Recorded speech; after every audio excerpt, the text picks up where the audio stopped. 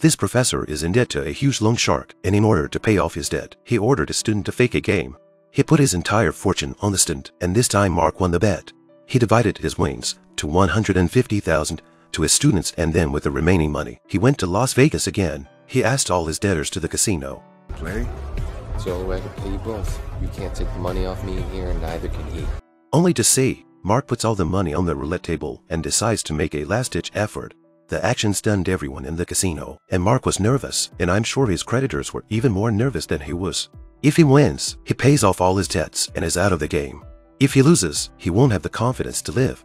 At this moment, he was holding the revolver in his pocket tightly, and as the wheel stopped, the scene was silent. He finally won for once. Then he said with a sense of relief.